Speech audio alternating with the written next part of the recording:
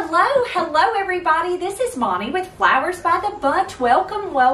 So this afternoon I am going to do a really quick tutorial on how we make a cemetery cone.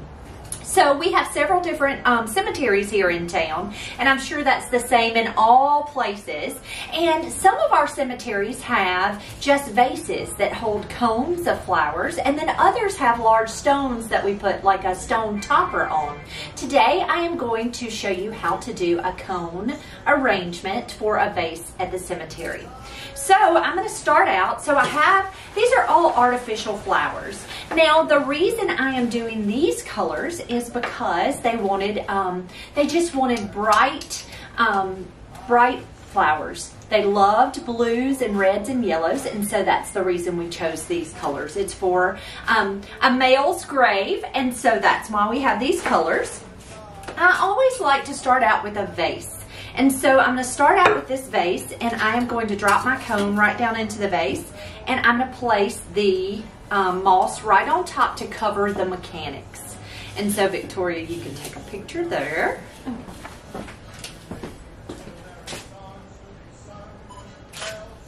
Next, what I'm going to do is, this is how this is called leather leaf. It's just a silk leather leaf, and it comes in like this little sleeve. I'm going to take my silk leather leaf. It's got long stems. I don't know if you can see them.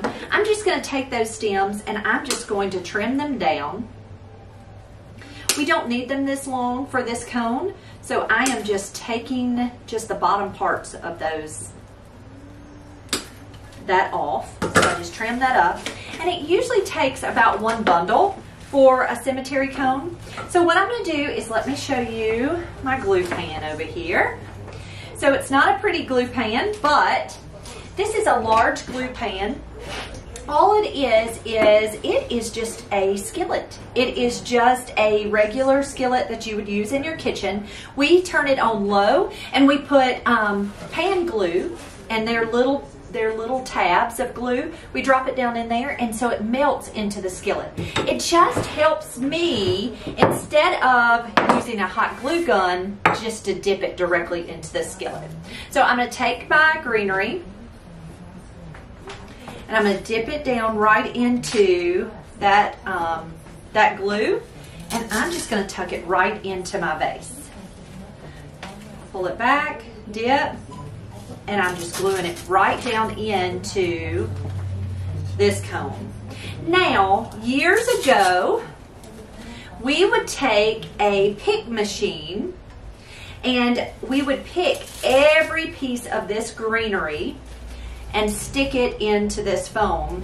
The picks, what they would do is grip the foam so that it wouldn't easily come out. Well, my wonderful friend Donna is the one who said, you do not have to pick every piece of that greenery. You can use a hot glue pan and glue that greenery right down into that cone. And let me tell you, that was a game changer for me.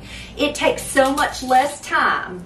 So all I'm doing is, I don't know if you can see, I'm dipping it into this glue. You can use a glue pan. I'm just sticking it right down in to that piece of styrofoam.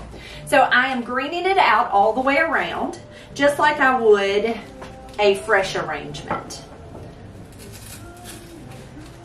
And you can the wonderful thing about silks is you can kind of twist and turn and make them do what you tell them to, which is always a plus. They mind you better than fresh flowers do. All right, so there's my greenery. And you can see how I've kind of arranged it all the way around.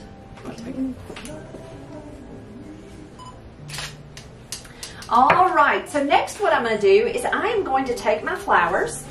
Now, they come on a bush, so you can see how it's got lots of different stems on one little bush.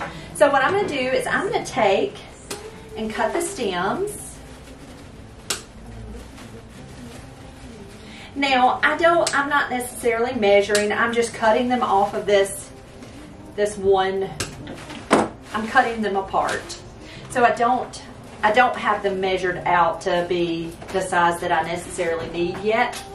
But I just wanted several stems already cut, so I didn't have to work so hard. So I'm just taking and cutting several stems.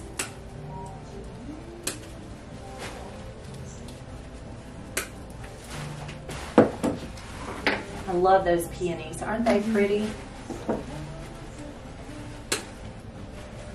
Such a big, showy flower. Okay, so I'm going to start with my larger flowers first. So this stem of peonies is really big, right? So I'm going to take it, I'm going to cut it down just a smidge. I'm going to use it as a weight flower. So that, and what I mean by that is it's going down low because it looks heavy. Okay, of course it's not any heavier than any of the flowers, but visually it looks heavier. So I'm just taking it, dipping it in my glue, and just sticking it right into my piece of foam. Turn my glue up just a little bit. So I'm just pushing it right down into that foam.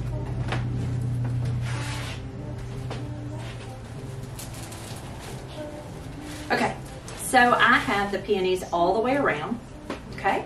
Next I'm gonna come in with these pretty lilies. Look how pretty that red lily is. Dipping it in that glue, and I'm just gluing it right into that foam. Okay, so you can kind of see how I just tucked it right down in there.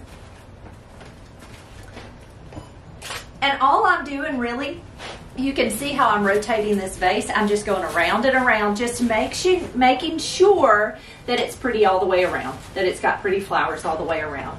Next I'm going to come in with my blue. Now some of my blue pieces aren't quite as long as I would like for them to be, so I'm going to take some wood picks and some corsage tape. And let me run grab the corsage tape real quick because I want to make sure that they're not going to pull off those wood picks.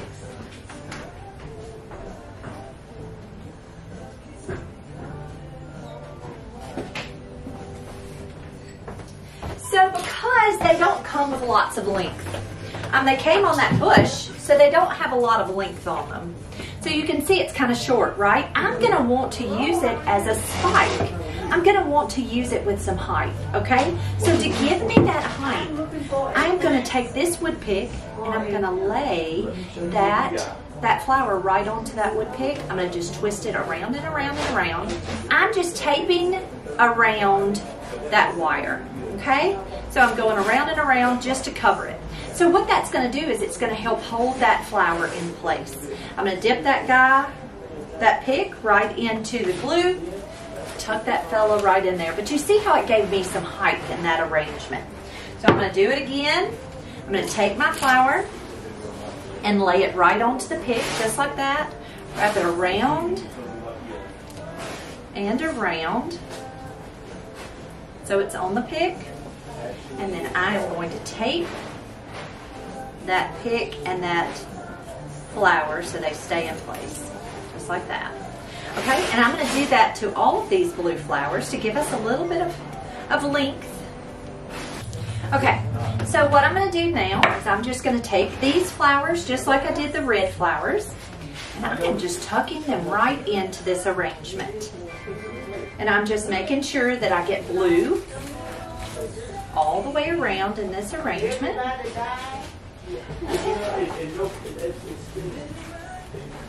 And I love the fact that this blue has a little bit of a little red throat. It has those little red pieces down in there, so it really makes it match that red flower well.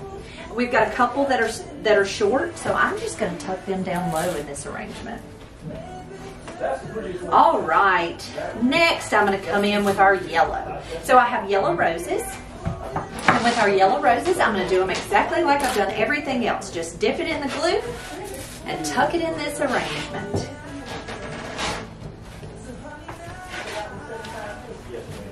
So let me tell you that a lot of times I have seen when I've gone out to the cemetery that people don't take the flowers off of the bush. And they just stick the bush down into the vase. The reason it doesn't have much form is because you haven't taken the stems off the actual bush. So if you will take the stems off the bush and just kind of stick them and arrange them a little bit in a foam, it's going to, number one, it'll stay in the vase better. The foam is just tighter, so it stays tighter down in that vase and it won't blow off the grave. And it also just gives it just more form. It looks more like a pretty arrangement. All right, guys, there we go. There is our silk cemetery piece. Guys, thank you so much for watching this video this afternoon. I hope you have a wonderful day. If you like videos like these, please follow our page, and you can always check us out on Instagram and Facebook. Guys, have a great day.